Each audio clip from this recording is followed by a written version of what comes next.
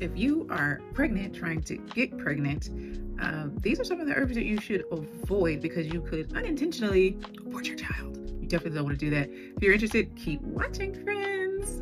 Hey friend, welcome back to Essence of Earth. I'm your hostess with the mostest, Miss Nikita, and y'all know over here we're going to focus on everything that's going to help you improve the quality of your life. So if you like stuff like that, I'm going to give you a moment of silence to subscribe. Thank you, Lord. And click the notification bell so you'll be notified every time I post. What the heck? Every time I post, and that is every week. Okay, so you get notifications every week. Who wouldn't want that for me? But anyways, if you're still here, we're going to talk about herbs that can cause abortions.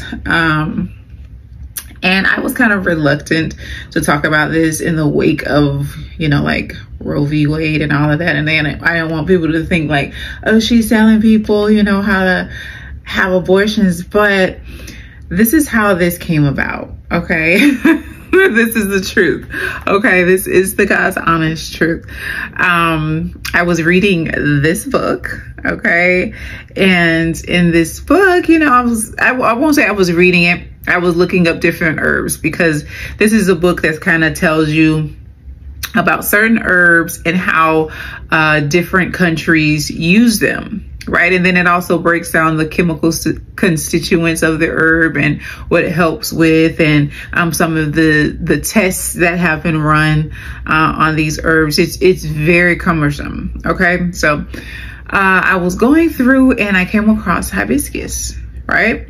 I was like, oh, I love hibiscus. So, it was interesting. I love the taste of hibiscus. I drink it all the time. And then I'm reading it, and like every country that it mentions pretty much said that they used hibiscus as a abortive fashion. I think that's how you say it, abortive fashion. Yeah. Which is something that causes abortions. And I was like, no way. like you get so caught up on just hearing some of those common benefits from herbs that you don't really think to really look deeper into the herb to see, how it's commonly used, not just here in the United States, but in, different countries. So I was shocked nonetheless. And now I tell everybody about that, especially people, who are trying to get pregnant or people who are pregnant. Now, don't get me wrong. The herbs that I'm going to list here, in the event that you may have some reproductive issues, right? And you go through periods where you're not getting a cycle, these could be herbs that you could use to bring on a cycle, right? If you're not having them. But a lot of these herbs, they really stimulate the uterus, and could cause an abortion if you are pregnant. And dosage matters. Okay, the dosage that you're taking matters. But I know hibiscus is something that I drink, or I was drinking at the time, all the time. And luckily I have one child and I don't want any more. So I was like, I'm not going to stop drinking hibiscus in the amounts that I was, because I absolutely love hibiscus. So, but I just thought it was so interesting to find out how other people or countries use the same herbs that you pretty much love. Now, some of these may not be so common, but you never know. You get these herbal concoctions and they're mixed with stuff, and you don't really know, right? You don't know all of the benefits, because when you take a herb, it's not just one or two things that it does, right? It's not just one or two things. There are several things that herbs could be doing once you consume them. So it's important to really know what it is that you're taking and how it can affect you. Now, like I said, the first one is hibiscus. Okay, friend, hibiscus. I love it. Hibiscus. I love it. Now, the next one is pennyroyal. Okay. Now, this herb has been traditionally used for menstrual regulation. So if you're the type of person that whose cycle is just irregular, or it lasts a long time, this could really help you regulate your cycle. And like I said, it is a uterine stimulant, in which most of these herbs are, but this one specifically, it can be toxic. So you definitely want to be careful if you're getting like these teas, reproductive teas that you're buying from people, especially on social media, because you don't know how much is in it. You don't know how it's going to affect you. So just be careful, okay? Because pennyroyal can be toxic. Now there's quai. Or quai, and this is another popular traditional Chinese herb, and this does promote blood flow. And like I stated earlier, in the cases where you're not getting a cycle, right, and maybe you are trying to get pregnant or whatever, but you know your cycle isn't coming, this is an herb that you could probably take that could bring on a cycle to help you, you know, get pregnant. So just keep that in mind. But again, if you are pregnant, this is something that you don't want to take, especially in large doses, okay? Now there's blue cohosh. Now I know y'all have heard, no, not blue cohosh, this is black cohosh. I want to talk about that one first, because this is a herb that typically people use when they're going through menopause. I made a concoction for my mom. She actually doesn't, I just be telling all my mama business.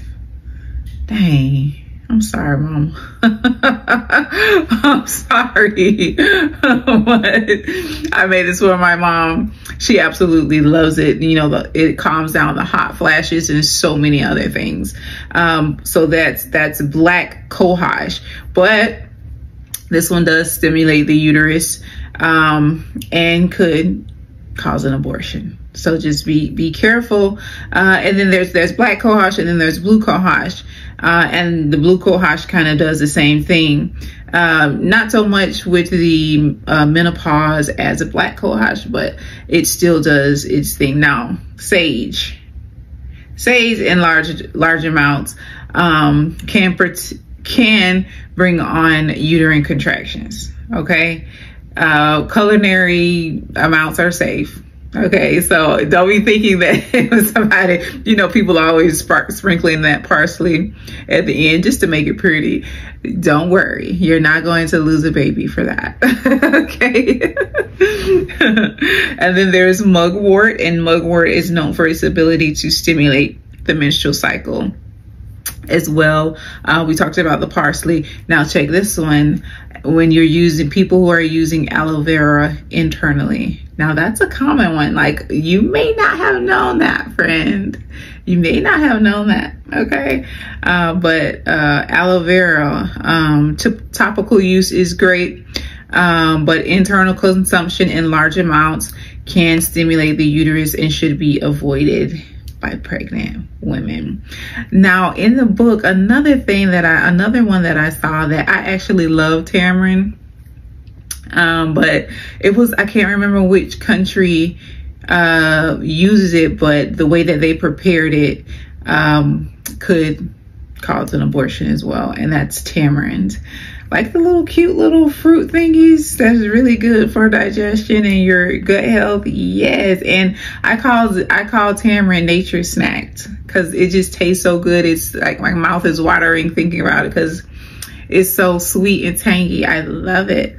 But just keep in mind, you know, some of these other risks involved with taking certain things. So I hope this has been a blessing to you.